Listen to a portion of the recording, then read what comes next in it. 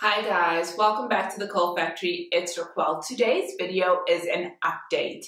A few weeks ago, or maybe even a month ago, I did a video on what's in my spray bottle this winter, and it was something that I've never tried before. Check out that video first. And now I'm going to tell you, did it work, or what was my experience using what I put into my spray bottle this winter.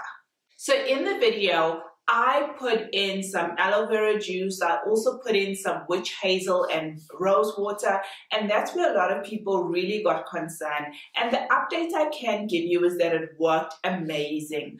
I refreshed my hair with it every single day. I had absolutely no problems. My hair was hydrated. My hair was absolutely soft. The witch hazel did not personally dry my hair out.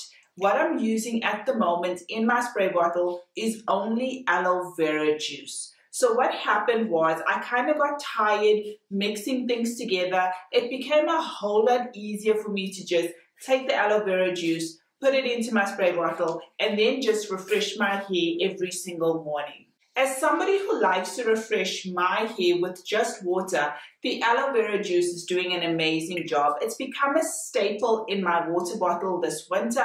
So this is a very quick video just updating you guys on my experience and what I'm using in my water bottle this winter.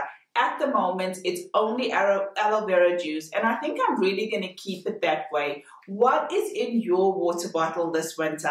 I hope you guys can share in the comments down below. Thanks for joining me, guys. This is a short and sweet video. As always, I will see you guys again. Bye.